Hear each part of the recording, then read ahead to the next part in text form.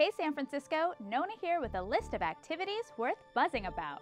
So pull up a chair and listen up because I'm sharing the top 3 places to be and things to see in San Francisco.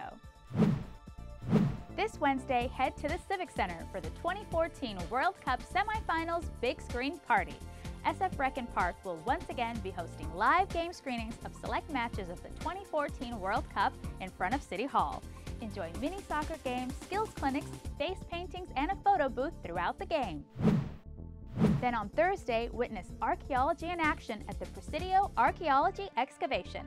A team of archaeologists will be embarking on a long-term research project to excavate the Spanish colonial site buried just below the ground of the Presidio Officers Club. So stop on by and learn about their amazing discoveries.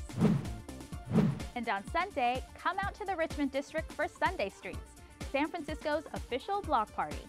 Enjoy dance performances, treasure hunts, hula hooping, yoga classes, and much, much more all day and all free on Clement Street and 3rd Avenue.